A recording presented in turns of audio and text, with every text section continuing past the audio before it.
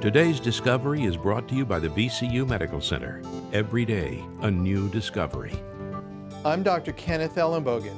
Today's discovery is atrial fibrillation.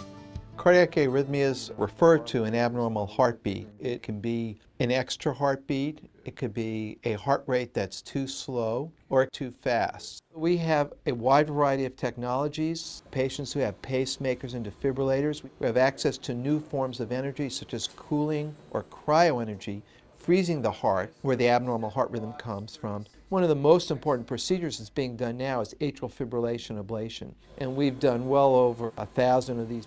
We are even implanting new devices that can be used to treat sleeping problems. Devices that you won't see until next year, we're putting in now, so patients can have access to next year's technology today. For more information about today's discovery, call 1-800-762-6161.